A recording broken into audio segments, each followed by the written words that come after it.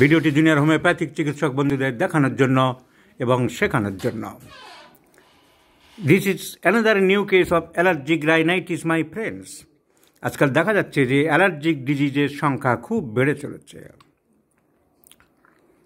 Maybe due to environmental factors, it may cause due to foods of different kinds, it may be due to house dust, mites, clothes, flowers, pollens.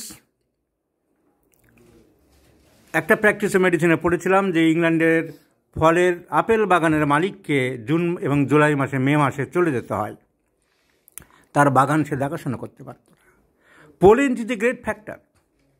আমাদের রাধাচূড়া, কৃষ্ণচূড়া, নারকেল গাছ, টগর ফুল, all pollens are very, very dangerous.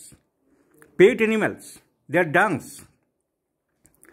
So নানান রকম কারণে কার কীভাবে যে অ্যালার্জিক ম্যানিফেস্টেশন হবে এটা বলা খুব মুশকিল। এই গৃহবধূ 34 years old, she has been suffering from allergy. কিন্তু অ্যালার্জির জন্য বইয়ে লেখা আছে, আমরা যদি থেরাপিউটিক বই খুঁজি, arsenic Alba, arsenic আয়োড, স্যাবাডিলা, লেমনা minor, et cetera et cetera. কিন্তু হয়তো একটু 2 দিন 4 দিন কমবে, প্যালিয়েশন হবে।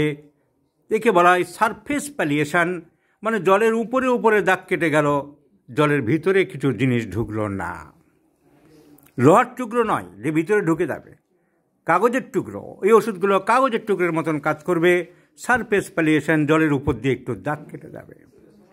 অ্যান্ড দিস সারফেস প্যালিয়েশন, এরকম প্যালিয়েশন বারবার হতে থাকলে আরোগ্যজনিত কেসটা শেষে আরোগ্যের বাইরে চলে যায়। The simple disease is now converted into the compound one, complex one. তাই আমরা যদি প্রথম থেকে কেসটাকে করে কনস্টিটিউশনাল ট্রিটমেন্ট করতে পারি, that is less harmful and less injurious to the system. Do understand? So this lady requires lycopodium. No question of sabadilla, no question of arsenic alba, no question of arsenic iode, no question of lamna minor, no question of justitia natura, because she has been suffering from flatulence and dyspepsia, which always aggravates at the afternoon, categorically after 4 p.m. or 5 p.m. etc. আমি শোনাবো রোগিনীর মুখ থেকে সব কথাই কটাই। Many complaints of the patient are of right-sided. ডান দিকে তার কষ্টগুলো বেশি হয়।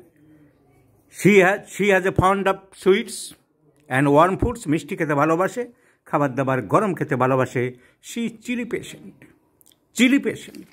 সো আরও সিমটম জিজ্ঞাসা করলে আরও অনেক কিছুই পেতে পারি, কিন্তু আর কিছু মনে হয় প্রয়োজন হয় না টু প্রেসক্রাইব এ লাইকোপোডিয়াম মেডিসিন। শীত গরম মধ্যে তুলনামূলকভাবে শীতটা বেশি বলেছেন। মিষ্টি পছন্দ করেন কি করেন না? খাবার দাবার গরম ভালোবাসেন কি ঠান্ডা ভালোবাসেন? শরীরের কষ্টগুলো ডান দিকে বেশি মনে হয় না বাম দিকে বেশি মনে হয়? আপনার পেটের গন্ডগোল সমস্যাগুলো কোন সময় বেশি বাড়ে বলেছেন? বিকেল কটা নাগাদ? বিকাল 4টে নাগাদ। এই যে প্রশ্নগুলো জিজ্ঞাসা করলাম, আমি কি শিখিয়ে দিয়েছি না আপনার নিজের থেকে বললেন? আমি নিজের থেকে বললাম। এই যেন কোর্টে সেই শহরের মতন আমি রোগীর মুখ থেকে শোনালাম।